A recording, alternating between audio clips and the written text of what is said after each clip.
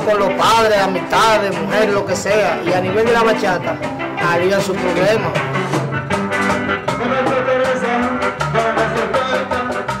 Aquí se baila mucha bachata, en todos los sitios aquí se baila bachata.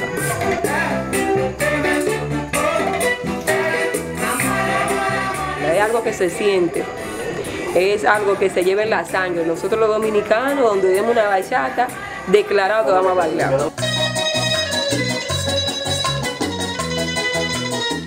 Puede llegar a estar dentro de ti de una manera muy fuerte, puede crear muchas emociones fuertes en uno. La bachata, yo creo que para uno bailarla debe de sentirla.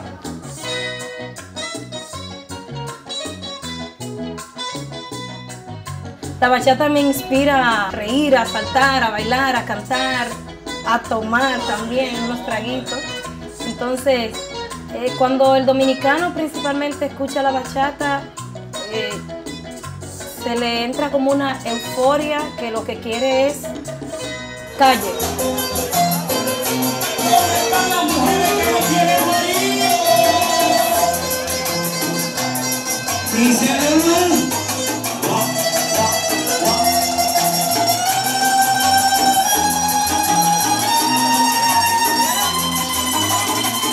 La bachata aquí en Dominicana es una cosa de lo que más batea, ya que viene de descendencia, de atrás.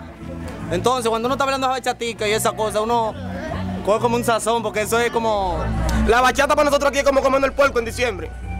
Es una vaina bacana. Nosotros sentimos, sufrimos, nosotros hacemos de todo por la bachata. Nosotros estamos llorados. Yo mismito soy uno que bota mi lágrima pendeja a veces.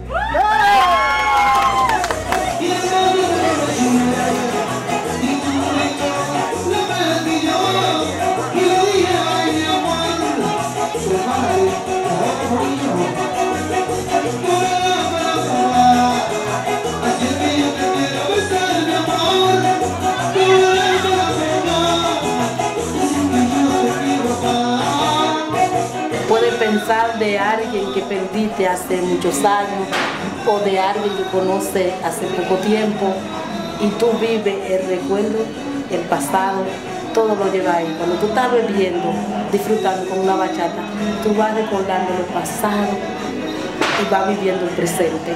La bachata es así, la música.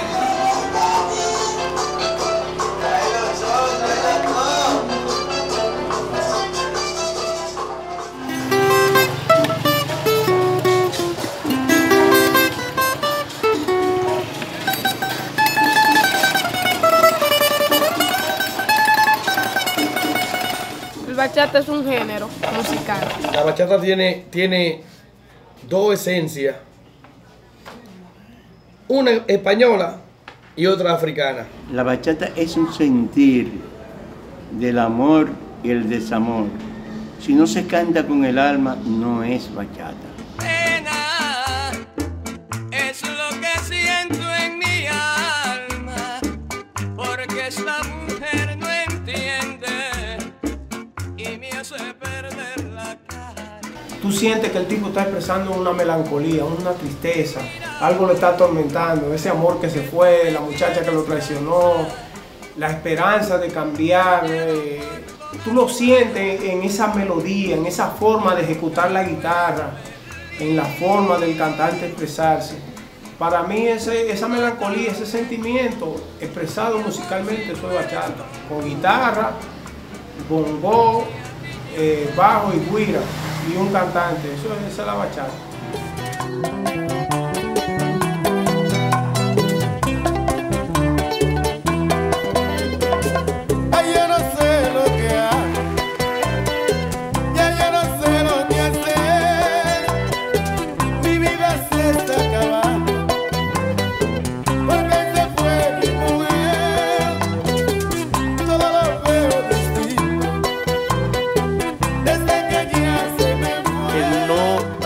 Papá de la bachata.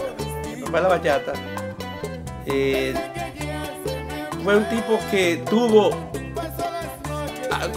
con la mamá de la bachata y se fue y nadie supo quién fue.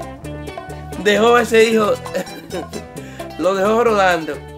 No sé si tú lo sabes, de dónde viene el nombre de bachata. Bachata es una reunión de amigos, una reunión de, puede ser amigos, puede ser familiares, que se reúnen en el patio de su casa, puede ser hacer una parrillada, a conversar, y cada uno tiene un instrumento, lo que no tiene que ser específicamente tocar bachata, puede ser tocar merengue, y cada uno agarra un instrumento y empieza y hace una chelcha, como decimos nosotros los dominicanos. Todo eso es una bachata, ¿me entiendes? Entonces al género se le pone el nombre de bachata porque hubieron, como te dije, músicos muy reconocidos allá que no querían que esa música tan simple sobrepasara su música tan profunda.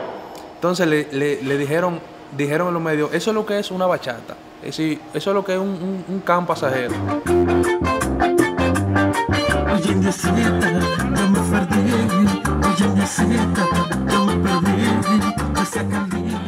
Yo era un parrandero, hablarle materialmente. Yo era un parrandero. Yo viéndole en el programa, dijo que esa música se llamaba bachata. Que bachata, que lo que grabábamos no sabíamos leer ni escribir. Que esa música era de guardia, de mujeres de cabaret, que lo que le escuchaban se ponían al mismo nivel de lo que la grababan. Y desde ese día, esa música marcó, ese nombre se le puso a ese género musical, bachata, y se dividió el bolero con la bachata. El nombre de bachata, según me cuentan, esos son unos bachateros, eso es bachata, como algo que no era bien. Hoy en día es bonito, hoy en día, ay, yo toco bachatito, uno ve a los chamaquitos jovencitos y bonitos tocando bachata y todas las cosas.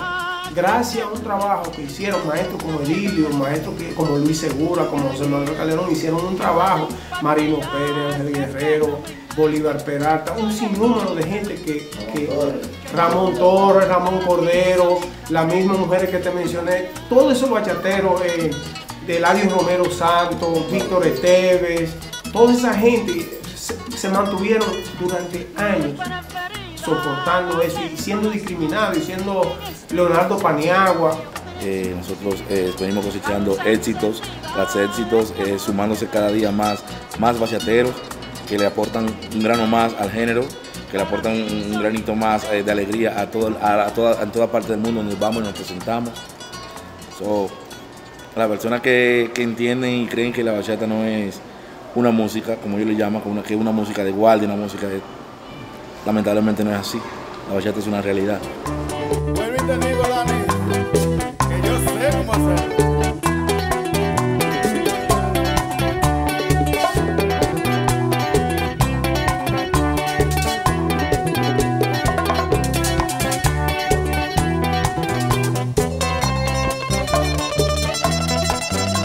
Ese es el orgullo. Para mí, ese es uno de los orgullos nuestros. Género bachata, por lo que ha crecido y por lo que representa para nosotros los dominicanos.